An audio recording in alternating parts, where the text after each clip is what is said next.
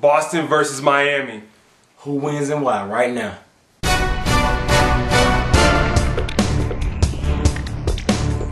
This is IB Sports. I'm BJ Griffin. I'm Rell Gibson. Miami versus Boston. Round 2 matchup. This is going to be a hell of a game. First off, I want to know who you're going with. I want to know who you're going with and why you're going with them. I'm going to go with Miami on this one. I see them winning in 7. I think it's going to go all the way to 7. Oh.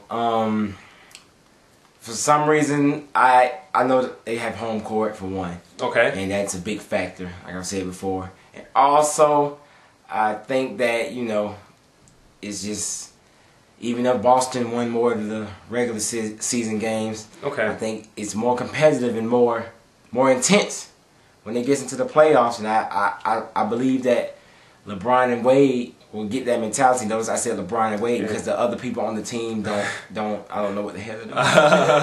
What about you? I mean, for a lot of the reasons you're saying, I know you're saying they have playmakers in LeBron and D Wade who will step up at critical times, but as a team, the Boston Celtics step up, and the Miami Heat aren't even clutch in the regular season, and that's the biggest reason I have Boston winning this series in 6. Now, speaking of clutch, as far as the matchup, we have LeBron James on Paul Pierce, and Paul Pierce has way more clutch ability in games than LeBron James. So that should be interesting in itself. And in the Boston Celtics, they're just you think playoff teams, you would think Boston Celtics, and you wouldn't think Miami Heat, especially at the state they're at right now. And Miami Heat, they're gonna have to learn to close straight up. They need to close it.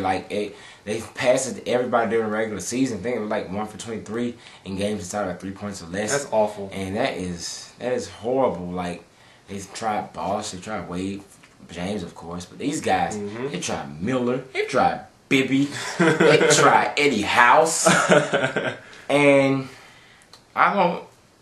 They about tried everybody. I don't know. They just keep it at Wade and take it from there. So we'll see what happens, because I know it's going to be some closers. It's going to be some close ones. It is. It's got to be when you have the Boston Celtics, because they play hard every game. And let me tell you what, as far as scoring, the Boston Celtics have a better half-court offense. They can get quick points in their half-court offense to get quick. For Miami Heat to get quick points, they got to get them in transition. And really, their offense is like, okay, we have our superstars. Somebody said this. I'm not going to take full credit, because I've heard somebody say, okay, we're going to take, this is how offense works. They're going to take one of the superstars and be like, okay, here you go, LeBron, do something with it. You know what I'm saying? It's like, okay, here you go, D Wade, do something with it. Their offense doesn't flow like the Boston Celtics does. The Boston Celtics, they distribute the ball very well. Number 1 assists per game in the postseason, 24 assists per game for the Boston Celtics. And they just have, you got Rondo running the court. Distributing the ball to these guys and feeding these big guys down low and feeding these shooters like Ray Allen. You're right. Their bench is way better. Boston's bench. You got Glenn Davis. For sure. And who knows if Shaq comes back. If Shaq comes back, I have a feeling that this guy might. Diesel. Yeah, I know he's old and everything, but I have a feeling that this guy might show out the first game he comes back. Oh, okay. I'm scared of that. Yeah. Dunk on everybody. Dunk on everybody. So yeah, I'm taking the Boston Celtics, and I'm taking them in 6. Hella good matchups here. First of all, Chris Bosh, I feel like that matchup with KG, that's going to be a good one. It is. It's going to be good. I don't really know who's going to come out on top in that. I'll probably KG, but young versus old. Yeah, so more physical versus kind of less physical.